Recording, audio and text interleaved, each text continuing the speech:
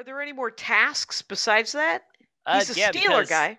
because it's mostly a stealth game. Like the first game, it really seemed like it was trying to work off of classic collectathon platformers, where it's like you go through the level, you get the things, you find a secret in each level, and then you move on.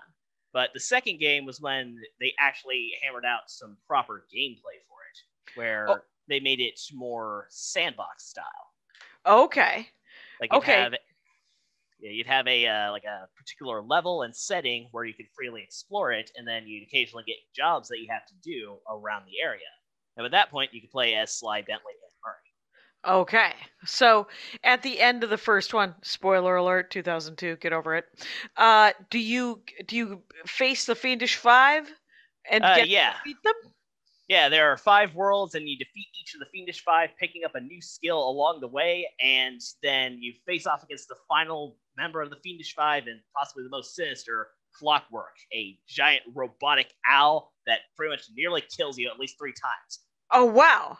So it's a Clockwork owl, who? Like who? Yes. Owl. But, okay.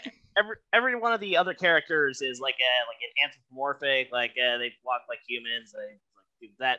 But Clockwork is just a straight up owl, the solid metal with glowing yellow eyes, and it is slightly frightening. Yeah, I bet if you were a child too. Time. Yeah, like if you're little and you're playing that thing, you're like, this is a super creepy looking owl. Did the owl have laser eyes? Not laser eyes, but he did fire lasers at you. Okay, because I would have said laser eyes, leaving money on the table, not using the eyeballs as lasers. But so 5 different worlds. Did the worlds have different? How are the graphics? I mean, it was really good. Like one of the main design philosophies behind the Sly Cooper games was making it more like a comic book. Like their main inspiration was Batman the Animated Series, where it's like those hard angles and shadows and things like that. Oh, that's cool looking. I bet it's really cool looking. Yeah, and it just kept getting better as they went on. But what really cinched it was the gameplay.